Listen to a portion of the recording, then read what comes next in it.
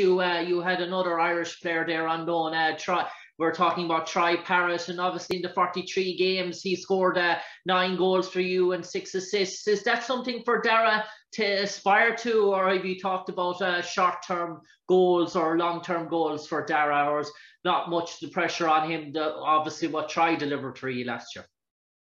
Yeah, I don't want to compare goals, etc., to Troy, because he's at a different stage and he's a different player to Troy completely. So he's got his goals. He has his own plan that we've sat down and we've gone through in terms of, what does that look like in the next 3 months, the next 6 months between now and the end of the season, and then that lives continuously day to day, in terms of what we're trying to get out of him.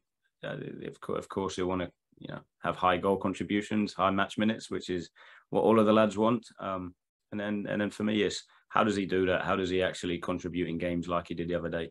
And that there's no secret to it. It's hard work and it's studying the game and understanding how you get success. So, of course, that we'll be leaning on him. We want him to have an impact in top third of the pitch. But there's a lot of other areas of the game as well, which, Troy, if you looked at his work ethic and his defensive job, that arguably was important for the team last year, is the goal contribution. So there's a huge element on that side as well, the defensive side, which doesn't get a lot of coverage, doesn't get a lot of data, doesn't get a lot of stats thrown out about it. But when you talk around the work ethic of our front players is pivotal to us being successful. So there's so many areas of the game, that strengths that Darragh brings, but also areas that we need to work on as well. And I suppose, Liam, you've delved into the Irish market, buying players from the Electricity League in Ireland, the likes of Darragh Burns, Dawson Devi. Was that when did they come on your radar in terms of, was you actively looking in Ireland in terms of looking for players within the top division of Ireland that you felt that could make the step up to English football?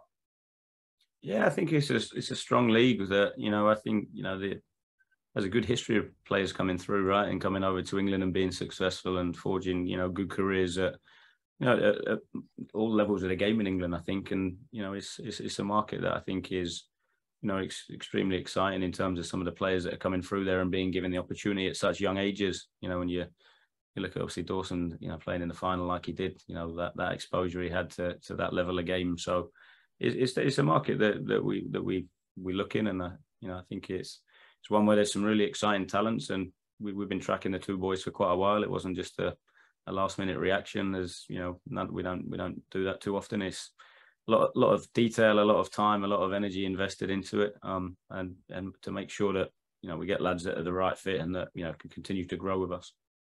And I suppose, Liam, going back to the league table, I suppose, last 2 games, 4 points after a rocky start. But it can be said your opponents, Morecambe, are unlucky as well not to have registered a win in their 5 games. They have 3 draws as well. So they're probably in a false position like yourselves in the league. But it's all about moving up the table for both clubs. Yeah, tough game. Really, really tough game, I think. And again, so many clubs go through transitions in the summer in League One. It's a lot different League One to the Championship in terms of the volume of players that are turned over. So again, I think of course, you want to hit the ground running. You want to start well. You want to get points on the board early. But at the same point, there's challenges in terms of, transitions, like I said, that clubs go through. So some clubs take longer than others to get up to speed.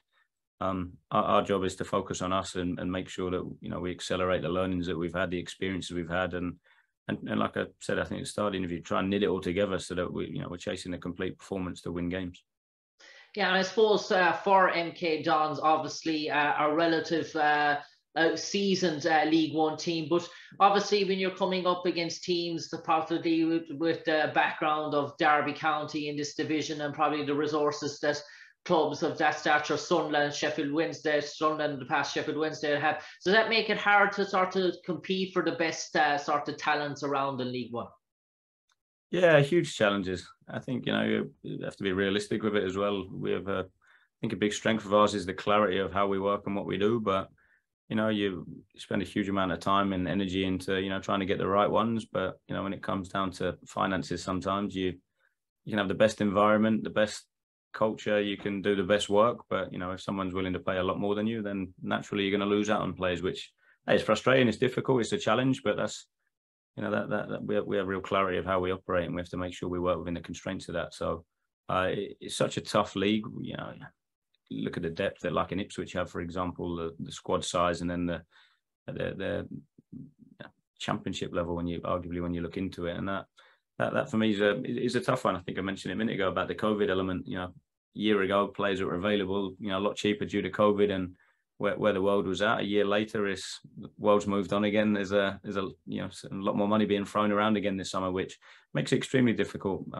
But you know, within that, you then have to be creative. You then have to, you know, work even harder to find other avenues to get, you know, people in that you think are a good fit and can, you know, help us progress to get where we want to. And finally, for me, Liam, one on your established players. Warren O'Hara played over 40 games for you there last season, played 5 matches this season. Do you feel that that's a player that could play maybe at international level, Warren? Do you think he's ability? He's only 23. Obviously, he's a mainstay of your team, one of the main players within League One as well. Do you feel Warren has areas that he can further develop? I know it's with John Egan there as well. There's in the back line, there's obviously challenges to break into that. But is that something on Warren's radar? I'm sure it is. I'm sure, you know, for any player to represent their country and, you know, at full international level should be an ambition. And I'm pretty sure it will be for Warren. So, again, that's the challenge. I think it definitely have goals, have ambitions, have dreams, but understand how do you achieve them, and that ultimately is performing week in, week out. Which since we've been here, Warren's levels just continue to improve. I think, you know, look at how we started this season.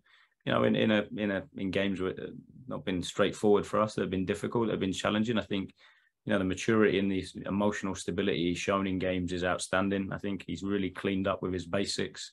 You know, defensively, he's really improved. And the challenge for him and the staff is how do we keep raising that bar? How do we keep pushing him to get better? How do we, you know, make sure that he continues to evolve? Because his levels continuously got better, and he's in a terrific spot. And I forget sometimes how young he is. But you know, that what you then look around the football side of it, what he brings as a person, his leadership is quite unique, quite rare. And again, I think any team would love to have someone like him in it.